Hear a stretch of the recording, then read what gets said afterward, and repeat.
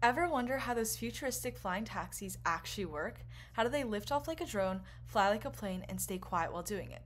Today, we're exploring the fascinating physics behind eVTOLs, electric vertical takeoff and landing aircraft, and why they might just reshape how we move. Let's start with the basics. eVTOLs combine two flight modes: vertical lift like a helicopter and forward flight like an airplane. That transition from hover to cruise isn't just cool to watch, it's a physics challenge. To hover, eVTOLs use rotors to generate thrust equal to their weight.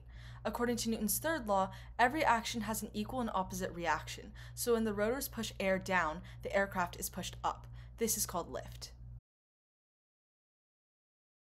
But here's the twist. Once the aircraft transitions into horizontal flight, it starts acting like a winged plane.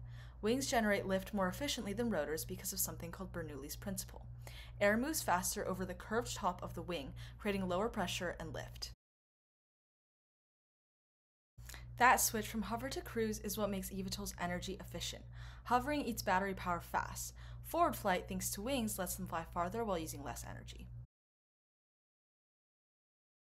Ever notice how loud helicopters are? That's because their large blades move at high speeds, creating pressure waves that translate into noise. eVTOLs solve this with smaller, slower multiple rotors. By spinning multiple rotors at lower speeds, they reduce noise below the human pain threshold, often just 40 to 50 decibels. That's quieter than your dishwasher. Physically, this works by avoiding the blade tip speeds that cause sonic disturbances and by spreading the load across rotors.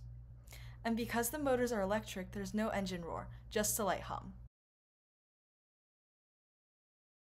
However, flying quietly and efficiently isn't enough. You also need stability. eVTOLs use onboard sensors, software, and gyroscopic stabilization to adjust rotor speeds in real time.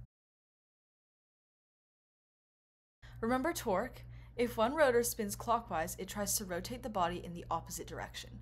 That's why eVTOLs use multiple counter-rotating rotors, canceling out torque and stabilizing the vehicle. And what if a motor fails? Many designs are built with redundancy, extra motors, and batteries, so one failure doesn't mean a crash. Some even include parachute systems for emergencies. eVTOLs are amazing, but there's still boundaries. Right now, battery energy density is the biggest limiter. Jet fuel stores far more energy per kilogram than even the best lithium-ion battery. This means eVTOLs can't fly hundreds of miles or carry tons of cargo, at least not yet. Researchers are exploring solid-state batteries and hybrid systems to close that gap. Of course, wind, rain, and crowded skies will still pose challenges, but the physics behind eVTOLs remains solid. So, if you see a little aircraft lifting off silently above a city, you'll know it's more than magic. It's physics. From Newton's laws to aerodynamic tricks, eVTOLs are a showcase of science in motion. If you enjoyed this episode, hit subscribe, share with a friend, and stay tuned. See you next time.